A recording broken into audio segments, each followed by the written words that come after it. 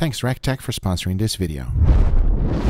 And here we have the star of today's show, the Japanese Wagyu A5 Destroyer. But that is not all. I'm also going to share with you two other contenders that will give a Japanese Wagyu A5 experience for a fraction of the price. You see, a Wagyu A5 from Japan can retail for as much as $600. Today, our Wagyu Destroyer is going to be as little as $10 per serving. You can really appreciate the marbling of this cut. It is a BMS 8 and 9 on the scale. And if you are unfamiliar with that, let me quickly explain. Marbling score can go from 0 to 12, and an A5 Wagyu must score anywhere between from 8 to 12. So in essence, this is an A5 Wagyu. We call this the Denver steak. I'm only seasoning it with salt, pepper, and garlic powder, nothing else. I ran ahead and light up my grill and threw my steak in there. The key is to avoid it burning, but at the same time, we do want to get a crust. And the best way for me to avoid burning it is to rotate my grill, then immediately use a cold grate in order to get it perfectly seared. As in the end, your steak will be at the perfect temperature once you let it rest. I mean, take a look at how juicy this thing is. It is equal to a Japanese Wagyu A5 experience for a fraction of the price. To finish it up, I decided to go ahead and add some black flaky salt right on top. And I'll tell you one thing, this is incredible. And the best part, it's even cheaper than this one. It is also a marbling score 8-9, and it's known as the Deco steak. Now this is phenomenal. It is almost identical to a Japanese Wagyu A5 ribeye. And for that reason, I'm gonna keep it real simple. A good amount of salt followed by freshly ground black pepper and garlic powder. Now to cook this one is pretty similar to the previous one. The key here is to avoid burning the steak. A little bit of flare-ups is okay. This will give a nice smoky flavor to it. Now in the end, I was left with this. Take a look. A nice pronounced char. That is the perfect way that I enjoyed this steak. You gotta remember one thing. This is extremely fatty, so you gotta make sure that you cook it properly. Because in the end, after letting it rest for 5 minutes, take a look at this. A nice beautiful char, perfectly cooked in the middle, and as juicy as it gets. This is the Deco steak, my friends. Now if you're feeling fancy, you can take this steak to another level, and that's by making a very simple sauce. For that, we just gotta throw a bunch of ingredients in the food processor. I started with cilantro, followed by garlic, a pinch of salt, black pepper, gochujara, which is Korean chili flakes, and a tiny bit of mayo. Now you want to blend everything well until it's fully combined, and your sauce is done. I'm telling you, it does not get any easier than that. Pairing this up with the steak, it's just gonna be perfect, and it's something you should definitely experience. But we're not done yet. This is the next one I would like to share with you. By far one of the most delicious pieces of meat you can ever experience. It has the perfect balance of everything. It's meaty and the intramuscular fat is superb. And at the same time, whenever you're cooking a picanha, keep it simple. I'm only adding salt, nothing else. I'm just gonna let the salt penetrate deeply in there. And as that's happening, it's perfect because it allows me time to go ahead and make an awesome side dish. Just like the steaks, this one is super simple to make, and at the same time, very delicious. And here's how to do it. The first thing we need is to choose some type of cheese. I chose cream cheese. And since we're making this really simple, you also need a marinara sauce. One other thing I recommend is basil. This one you want to get it fresh. I just like to chop them up like this and they are now ready. Next up, you want to choose some type of meat. I went with salami. Choose anything you like, because to assemble this is super simple. First, I threw in my cream cheese and spread it throughout the whole cast iron pan. Once that was done, I immediately went in with the marinara sauce, followed by the basil. Now spread everything well, as now it was time to add mozzarella cheese, a good amount. To give that extra pizza flavor, I went ahead and added some oregano right on top.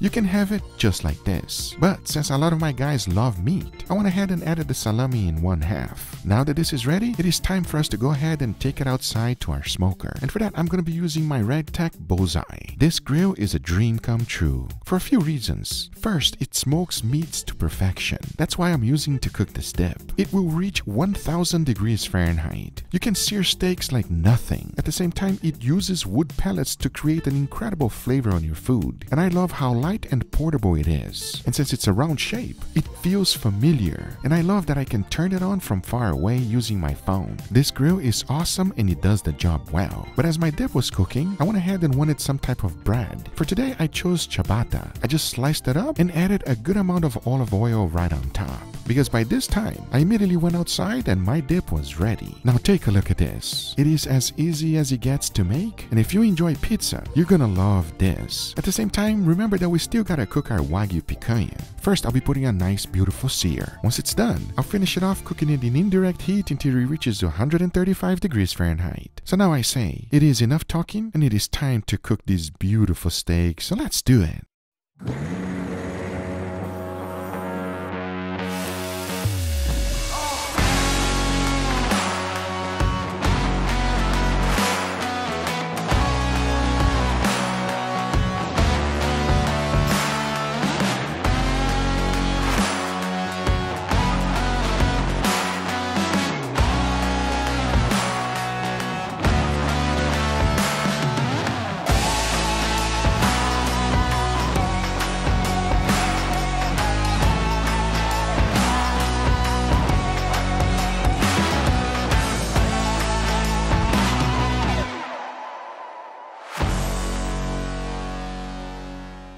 All right, everybody, and here we got our beautiful steak. What do you guys think, gentlemen? This is my favorite kind of video right here, when the table is full of food. Oh, you don't care what it is as long as it's full? No. As long as I get to eat a lot, my soul and my belly are happy. All right, so we got a little experiment going on right here, okay? I'm pretty sure all steaks are gonna be delicious, but I want you guys to really try to describe the flavor. The audience might have never tried these steaks before. Neither have you guys. None of them.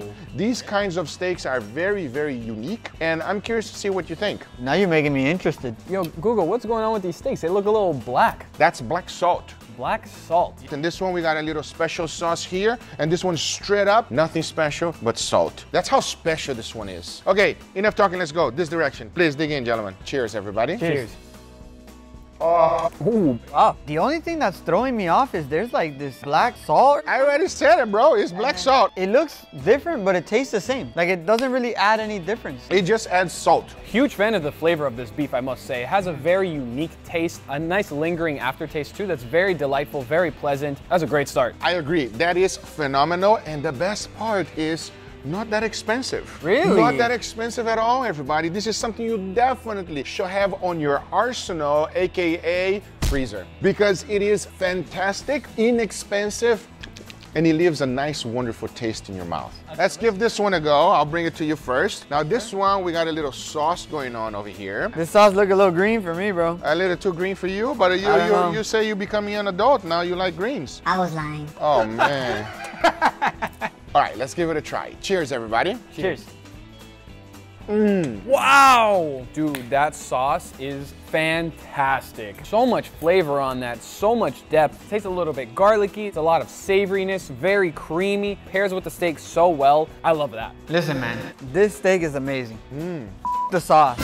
This steak is really good. Extremely juicy. It really is extremely tasty. And it has a really good crust. The only difference I'm seeing between these two is this one will just melt in your mouth. And then this one is literally like you're able to chew it and enjoy the flavors a little longer. With that being said, I got a little side dish for us today, everybody. Now, this side dish is quite interesting. Grab a piece of bread. I was about to say, I'm very confused. Do I reach for the bread? Do I reach for the bread, and then you just dip.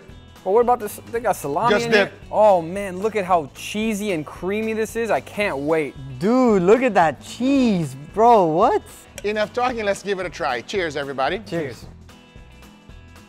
Oh, Bro, this tastes like a pizza. pizza, that is a pizza dipping sauce. Man, I cannot speak more highly about this side dish. I love the different textures that you get with the soft bread, crumbly, creamy cheese. I really love the hints of smokiness that you get from the side dish too. You can really feel that flavor on top of everything else it has. Really nice. From the bread all the way to the salami on top. It's so good. Very easy side dish to make, but enough. All right, now let's go try this one here. I'm really curious. Go in, dig in. This looks a little familiar right here. No, don't look familiar. No. What's You it never talking had this in your life. Oh. Yeah. Oh, I know what this is. What do you mean, bro? What do you mean? I don't know. That's pretty iconic right there. The little fat on the end right there. A little tip. Wait, what? Cheers, everybody. Cheers.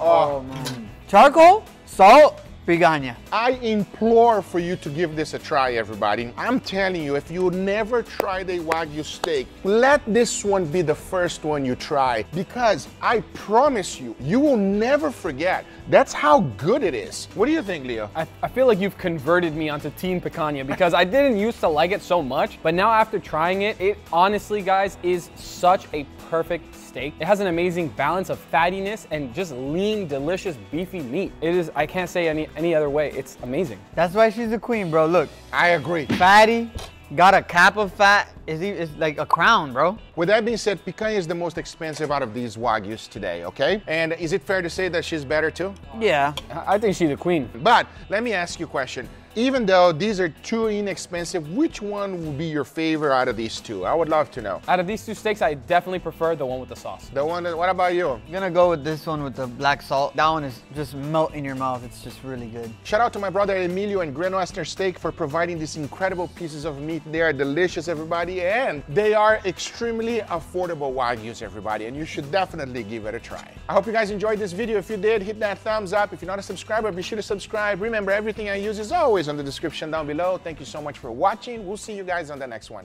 Take care, everybody. Bye-bye.